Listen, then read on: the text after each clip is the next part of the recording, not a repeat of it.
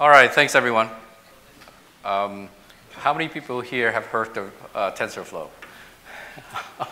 All right, I assume it's about roughly 110%. So with today's talk, I'm going to talk about scaling Google's deep learning library on Spark. And I'm going to, and this is the work of a lot of members of the team. Chris Smith here, he'll have part of the talk. Ushnish Vulfam and Nanda Kishore.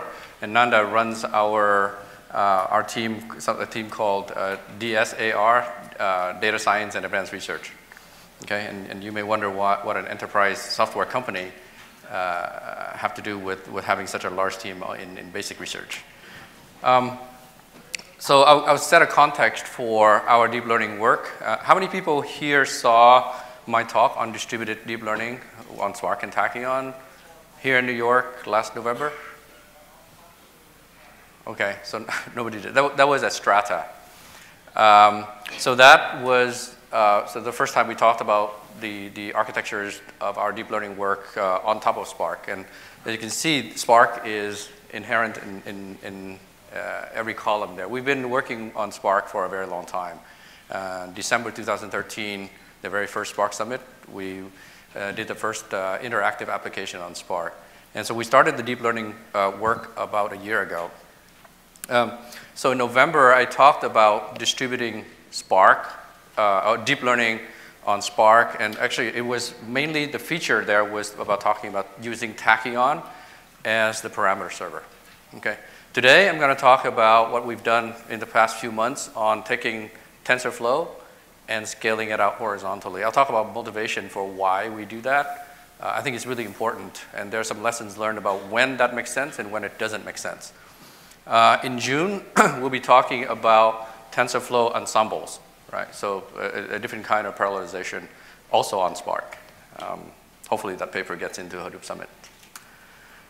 All right, so this talk is divided into 6 parts. I'll talk about the motivation, why we do this, and then share with you the various architectural considerations, right? I think part of the reason that many of you are here is to say, well, what do we really mean when we parallelize or distribute TensorFlow on Spark? There are different ways that you can do that. Then share with you, given the architecture that we have chosen for this particular presentation, the various experimental parameters around that, and then present you with the results from those experiments.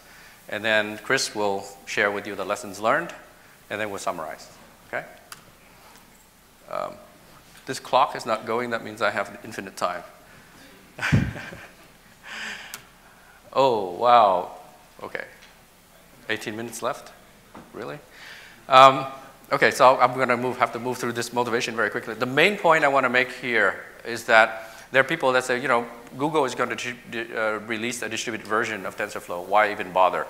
Well, in the absolute sense, you could ask that question. But the main motivation here is that we have customers, and this whole summit is about Spark. And if you already have a Spark deployment, and you say, well, I want to add one more workload, and I want to have a deep learning workload, and by the way, it'd be nice if I can take advantage of Google TensorFlow, then this is the motivation for that, all right?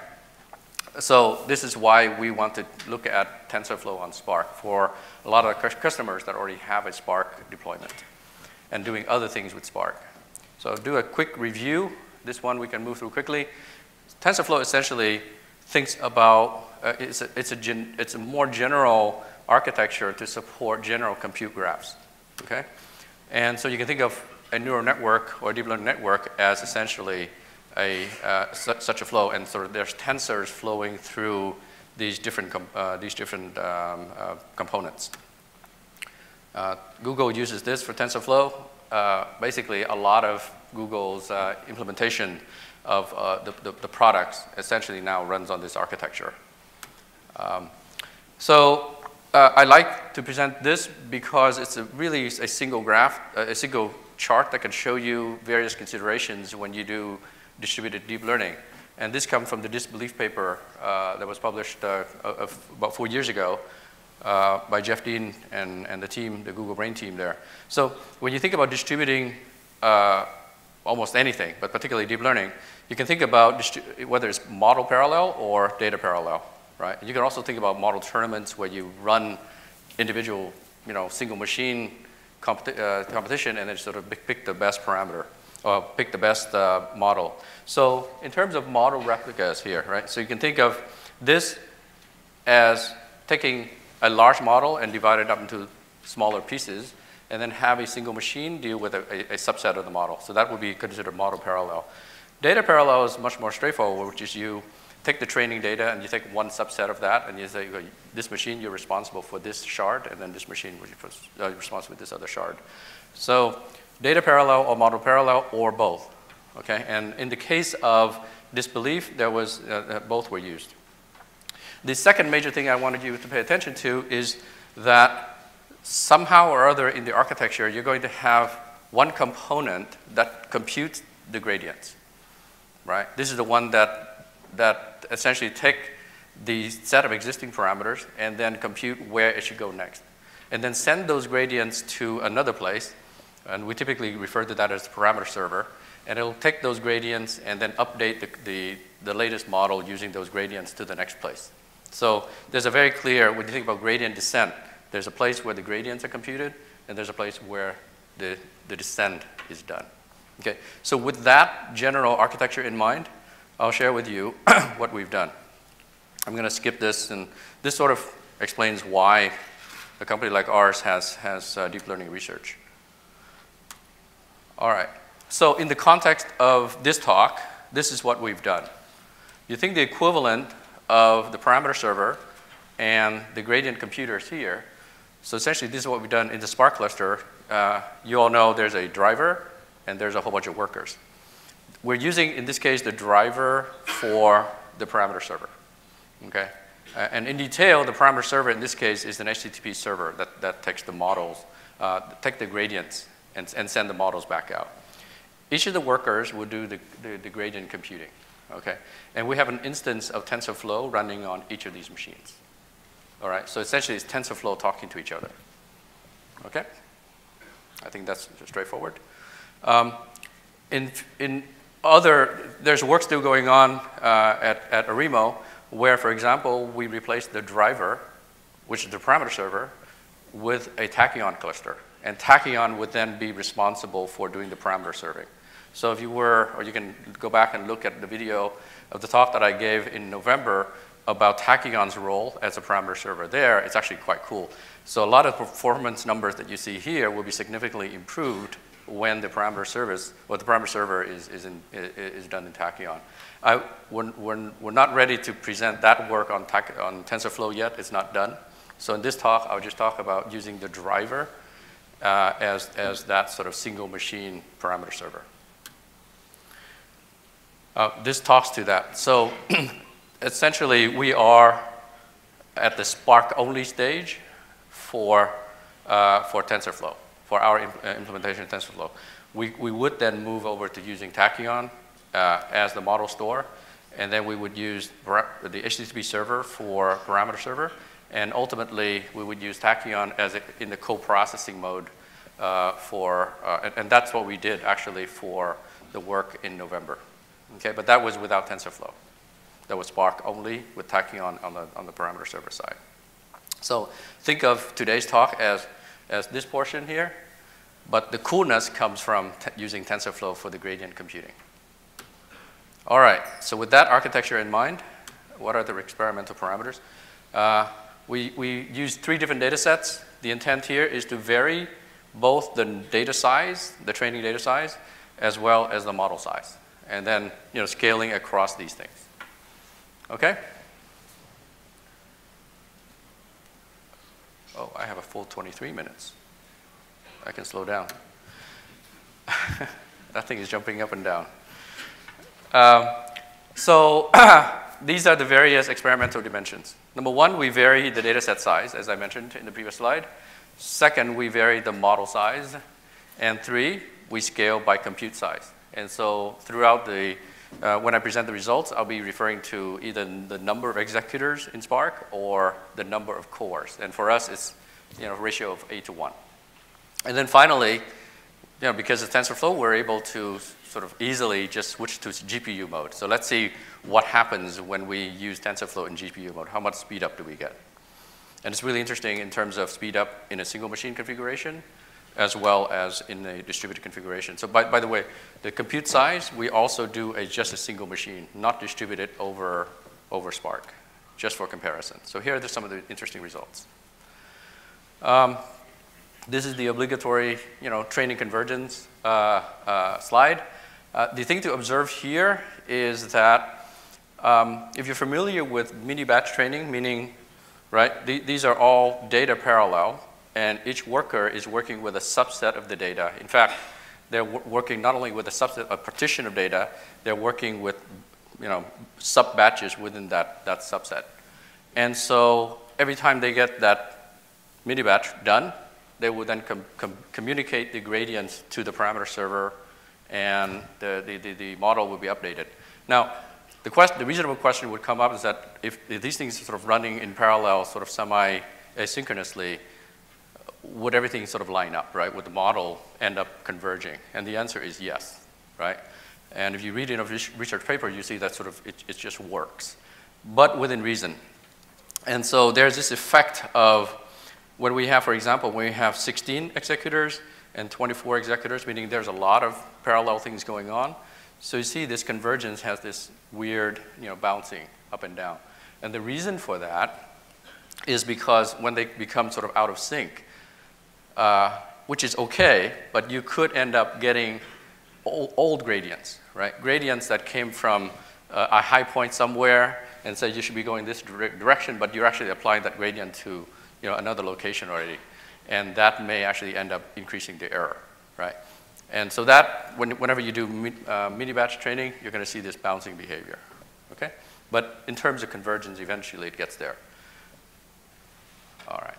So, and by the way, that was by number of iterations, not by time, okay? So for 24 executors, the number of iterations will be done much faster, right? So if you scale that by time, then convergence happens faster with the larger number of executors. All right. Okay, what is the effect of scaling by number of cores?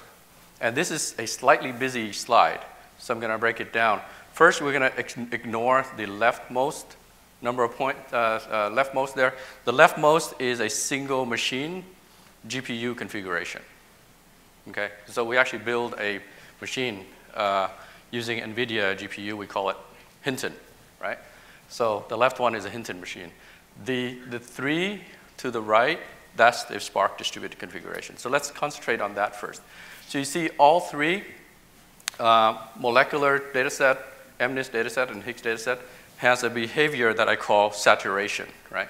So there's the initial scaling, linear scaling going up as you increase the number of cores, and then it just flattens out. This is really flat. It's within experimental error. You see the same thing here, the red, which is a larger model size, going up and also saturating. And then still larger, going up and saturating. Okay, so the saturation comes from the communication overhead. That these model parameters have to be, the gradients have to be communicated back to the parameter server. Parameter server has to send back the model. That network communication essentially kills you, right? You have a question? Just to clarify, so you're doing data parallel, not model parallel? That's correct. Data, yeah, the question is, are we doing data parallel or model parallel? We're doing just data parallel here. All right, so it is reasonable to expect to see that you see that saturation effect, right? As you add more cores, eventually we become overwhelmed by communication of the models going back and forth between the gradient computer and the descender. Okay. The other interesting consistent effect is to see that the saturation happens earlier when you have a larger model. That makes sense, right? Okay. And so now we can pay attention to what happened to the single machine configuration. And so that effect isn't quite there because it's essentially just local RAM communication, right? So the communication speed there is quasi-infinite. So that's why you don't see that degradation. But interestingly, when you do have a model large enough, eventually it kicks in. And that's what we're seeing with the molecular data set. Okay. So there is essentially, the main point here is, obviously there's a saturation when you scale out too much.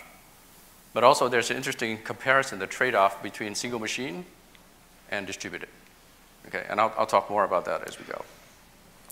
Second, we increase the model size and see the effect. Now, the vertical axis is a synthetic parameter. We take the time, we invert it, the time for training per one epoch.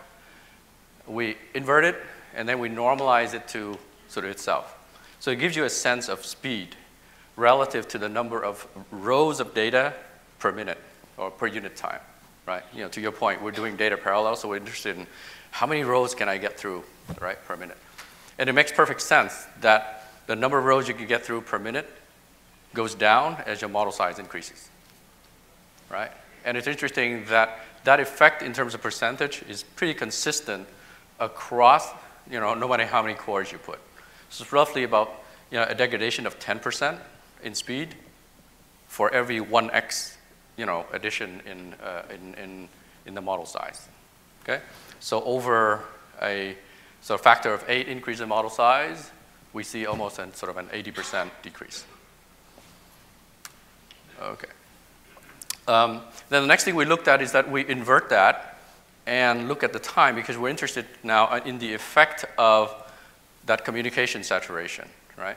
So if you invert that and look at the time, you see what we call the residual time. In other words, even if you have an infinite speed, right? If you have infinite compute resources, right? Go all the way to the right, you're never going to get faster than your ability to communicate the model parameters, you know, between all the compute units. So then it makes sense that that saturation or that residual time is largest for the largest data set. Okay? So essentially it is here, it's relative to 1. So you can say sort of half of that time in the molecular data set is spent communicating the model. Okay, here. And then if you have the model size smaller, then the saturation becomes a smaller fraction of the time. All right? I think this is the last results set. The interesting thing here is that there are 5 configurations here that we're comparing. And I'll go from left to right. The blue is just a local single machine configuration. That's the NVIDIA GPU supercomputer that we built. And I'm sorry, but we use that machine just in CPU mode, just to see the speed up when we actually use the local GPU. So the first 2 are local CPU only, and then local with GPU activated. All right. The next one is that distributed across 32 cores, CPU only, and then distributed across 32 cores with GPU. And then finally distributed across 64, okay, with CPU only. Of course, your natural question is what about distributed 64 GPU? We just didn't have time to get that data. All right, but the trends are pretty clear. With the smallest data set, right, with the MNIST, we can see that as we go from left to right, we get a steady improvement in the normalized speed, okay? And we call it relative speed is that all of these speeds are normalized to this blue curve here. So this is 1, and everything else is relative to it, okay? So we see that we get a speed up when we go to GPU, right? And so here the speed up is probably, this is 1 and this is about 1.5. Okay, so we get a 50% speed up. Now, you might expect, is that all we're going to get with GPU? Well, let's go across here. On the molecular data set, the speed up is 1 to 6. And in the Higgs data set, the speed up is 1 to 9. So in fact, GPU can speed things up a lot, right? And the reason it's not so much for MNIST is because that's a very small data set. Okay, so with larger data sets and or larger models, GPU, you win a lot. Okay, and in fact, in those cases, you're actually better off with a single machine configuration. The minute we distribute it across 32 cores, look at the drop, right? And in fact, this drop is never, or not even up to here, not gained back, right? Even when we go from yellow to green, that is distributed 32 and distributed 32 GPU, right? Distributed 32 GPU, in fact, is faster than distributed 32, but we don't get the speed of a single machine. That's because the communication overhead is there, okay? So then when you look at this, you might wonder, well, this is a very strong argument against distributing deep learning, right? And in fact, in a sense, it is. Essentially, we have to be aware of what regime we're operating in, okay? So there's a regime where you have very small data sets, and yes, you do get the speed gain from GPU, and you do get the speed gain from distributing, right? That's this left-hand side here. And there's this other regime where you have sort of moderately sized data sets, where generally you're better off just staying in in single machine, and if you have a single machine with GPU, do that, okay? Now, there's another regime where either the model size is so large, or particularly the data set is so large, right? In other words, then you can no longer hold all of your data set in memory, and it's going to be streaming from disk or something, in which case distributing it further will help. Okay, as you can see the trend here, we didn't go that far out, but you can see that, in fact, the ratio between single machine and distributed becomes smaller. As, you know, so you can imagine another cluster here going out, and you can see that the single machine configuration will essentially top out at some point. It can't go beyond its own capacity. Okay, so just to summarize that, essentially there's a regime of very small and very large where distributed helps in terms of speed, right? And in between, you're better off using single machine, GPU, if that's the configuration. Of course, as I said at the top of the talk, the motivation for a lot of people is say, I already have the Spark cluster. I don't want to go build an NVIDIA supercomputer. Excuse me.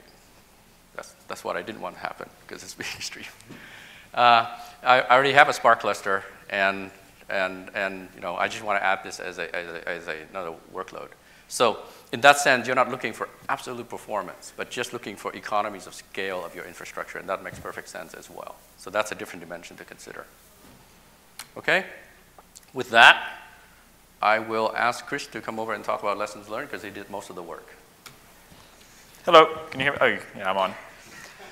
So, 4 minutes, that is a number. So, okay, so, you know, as you saw in the previous slide, GPU on a local machine is about 10 times faster. You do get faster by putting your GPU on a Spark cluster, but it's not the same speed up because, you know, it's like you've got the system, it's got multiple pieces. The compute piece is only one piece, and if you make it small enough, then something else becomes the bottleneck, the critical path. So,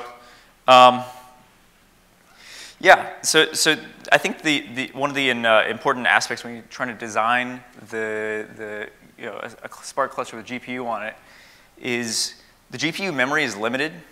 So that means if your model size is too big, you start to have to being kind of clever with carving it up into smaller pieces. And if you want to start throwing more GPUs at it, it involves some more complication with managing dependencies, and actually GPUs have their own, they're like their own computers, they have their own memory on them, and so you have to move your matrix or whatever into the GPU's memory to do that, and so that bus can actually be a significant bottleneck compared with the computing capacity of the GPU, which is, I mean, the ones we were using, they were on AWS, they had 1,500 cores. They were actually pretty old compared to, I mean, they were good, but you can really spend a lot of money on GPUs if you want. And so there's minor caveat is if you want to use AWS GPU instances, you have to build TensorFlow from source and insert some special configuration flags. But we have it's an open source project, and we have a script to help you do that. So, and it's also on TensorFlow's website, so read along. So okay, so this is a pretty interesting thing. So you might wonder, why does this downpour gradient descent method even work? And so we really recommend doing an initial warm-up phase. And what we mean by that is you have a period of training where you aren't distributing it. It's only the parameter server, the driver, does train by itself for a while. And the effect of this is that you might imagine, I guess you can think of it as like an error surface, right? You have this sort of function that describes how wrong you are for a given set of parameters, and you want to be less wrong, so you want to like flow downhill like water, and maybe this landscape kind of, it's really high dimensional, but you can just think of it like a landscape. It has valleys and it has mountains and it has little gnomes sitting on it and stuff, and when you, come come on, it's a joke. What is this? So the idea is that if you happen to be sitting on the ridge of a mountain and then you start flowing downhill, all these different workers are slightly out of sync with each other. So they might start training going down into different local optima. So the idea behind the warm-up is that there's really, you're confined in a box, really. The machine doesn't have infinite precision. So there's a finite number of these cusps, right? So if you do a warm-up, and then you put a lot of these cusps behind you, because your workers aren't going to climb back uphill to go over to the other side of the mountain. So basically, yeah. So you can kind of think of it that it's like raindrops falling on this hill, and they're all falling in different parts of the hill, but they all pool at the bottom, right? So that's the kind of idea we want to keep in your head about this. But so even though you do the warm up, you still may see a kind of wobble effect, and this is pretty interesting because they are out of sync. And if you think about, you have this gradient, which is like telling you which way to go, but it's not actually, it's like you have your error surface and you have a tangent plane pasted to it. So your gradient is sitting in the tangent plane, and that tangent plane is a good approximation of that error surface, but only within a small neighborhood, right? So if one of your workers goes off and works for too long in some other direction, it's no longer relevant to all the other workers. It's like that guy at a meeting, where he's like 5 minutes behind everyone else, and so he keeps bringing up things that everyone else already knows, and he's just sort of holding everybody back. And the way that manifests in the training curve is that you get this kind of wobble, where you have these obsolete gradients get introduced, and then they throw everyone off, and they have to find their way back. And it can actually end up having a kind of oscillation due to some of the momentum effects in these optimizing algorithms, so that you get this nice, damped oscillation. But of course, that's not really what you want. It's kind of wasting time. So how can you get around this wobble effect, or how can you reduce it? Because sometimes it actually becomes undamped and will become exponential if it goes too wrong. So one thing you can do is just drop the obsolete gradients. You say if gradient arrives too late, if it's taking too long, either network overhead or something like that, just drop it. Forget about it. Another thing you can do is you can reduce the learning rate. That means that everybody's taking smaller steps. And so in effect, it's like they're all syncing more frequently so that they don't get as far away from each other. Also, what initial parameters you use makes a big difference in this, because it also affects the size of the gradients. You can also reduce the mini batch size, which again just amounts to syncing more often. Yeah, time to go. Okay, so yeah, and then another last thing is pay attention to things how big the model you're sending through the network is. You want to compress it, and that will help you go faster. And okay, so yeah, advice. So you should only run one TensorFlow instance per machine. So we have one executor per machine, one TensorFlow instance and the reason for that is because TensorFlow doesn't know it's in a Spark cluster. It can actually kind of get out from under Yarn, it seems like sometimes. So if you have multiple TensorFlow instances, they tend to stomp on each other and the cores start thrashing. You can actually tune it a little bit. You can say it has internal parallelism between the operations and within the operations. So you can change the number of threads for that. But even changing that, TensorFlow will just start up dozens of cores sometimes, or threads. So we found we can just smooth that out, one TensorFlow instance per machine. Yeah, and so we compress if you can make the gradient smaller, if you reduce the network overhead, that makes you go faster and also has a less wobble. And yeah, so the batch size trade-off, this is a natural thing in machine learning, but it gets amplified here. You want, if you've got a smaller batch size, you're gonna be more accurate, but you're gonna take longer, and because you're gonna be communicating more often, and you're gonna have to stop and back propagate more often. So it's a trade-off. You want to do the conclusions? All right, cool. All right, I'll do it quickly so we can leave time for Q&A. Thank you, Chris. All right, so as I implied earlier, this particular implementation, right? There are ways to speed things up, for example, using tachyon and so, but this particular architecture that we share here is best for very, very large data sets and smaller models, right? The communication overhead is a concern. For large models, we're looking into model parallelism as well as more advanced techniques for model compression. So if your data fits in a single machine and you don't have any motivation to use Spark distributed computing, then a single machine GPU would be best. In fact, you can build a supercomputer using NVIDIA cards for about $4,000 or $5,000. For large data sets, you can leverage both the speed and scale using a Spark cluster with GPUs.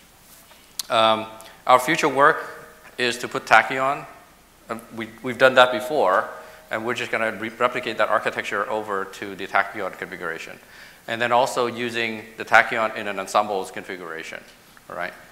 And that'll be at Hadoop Summit in June 2016. Finally, I want to announce that we are open sourcing it, and because this is our own work, there's no dependency on other things, so we can open source it today. So if you go to github.com/adatao, that was the old company name. We changed our company name just a month ago. Arimo is much more fun and easy to remember, easy to pronounce. So go there, and it's already public, right? Mm-hmm. That's cool. right. Excellent.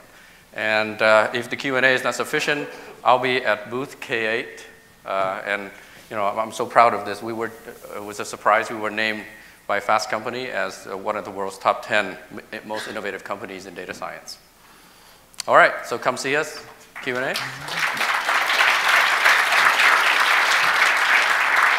Thank you, Christopher. I think we'll have maybe a minute for questions, and after that. Can you define again, I don't know if you want to show the graph again, but you mean it's good for large data sets. What is large? Oh, you mean the number? Well, rows. I mean, in your experiments, I think you didn't show the more experiments. Yeah, it's but large. what do you recommend as row size for implementing TensorFlow over Spark? Yeah. Well, what's large relative to your cluster size, right? In other words, the idea is that you can think of the ratio of how many rows each executor has to process, right? And if that ratio is a small number, right, then it's not worth distributing. But if it's a larger number and it exceeds the single machine configuration, then there's going to be a turnover. So you recommend more than that, right? Yes, it would be more than that, because that's exactly right, because in the result that I showed you, you can see the trend happening, but it hasn't reached that crossover yet. There's a slide there somewhere. Yeah. Okay, at this point, let's take other questions offline. Okay. Yeah. We'll be having a 5-minute break. Okay. Yeah. Come and we can speak at the booth.